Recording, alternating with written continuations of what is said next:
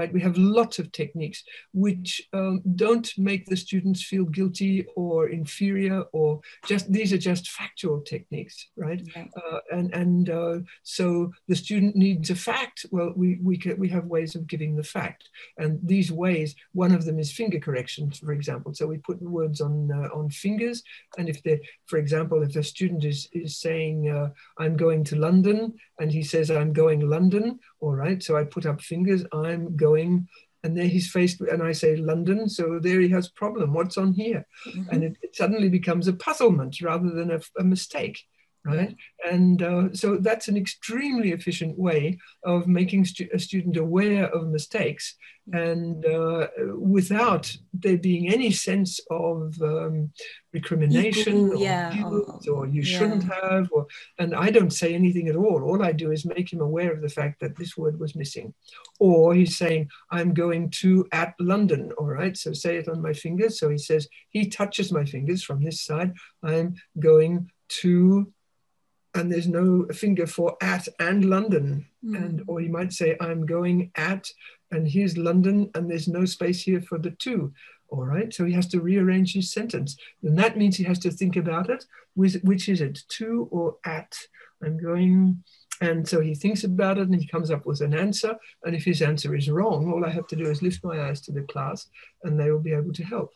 And so this is a technique which is extremely easy to use, extremely efficient, and produces no sense of failure in the student. It's simply something that student at this instant doesn't know, and that's permissible, of course. And that teaches self-assessment as well. Yes, yes. Your criteria for self-correction, so that you can become increasingly autonomous, or maybe even independent, yes, but not too soon, I think. Yes. Well, and you can be independent, you can be completely independent for certain things in language, and completely dependent for those that you haven't yet learnt. And this too is clear. You can, this is not something either you're this or you're that. You can be completely independent for certain things that you know, and then there's all the part in the middle that you're still learning, and then there's the part that you just haven't even thought of at all yet, that it's not even in your mind that this will be possible, because you're dealing with this part here in the middle that you're dealing with, right? And the thing about it too is that in this way of teaching, at least in languages, the mistakes, where is the barrier between what you know and what you don't know?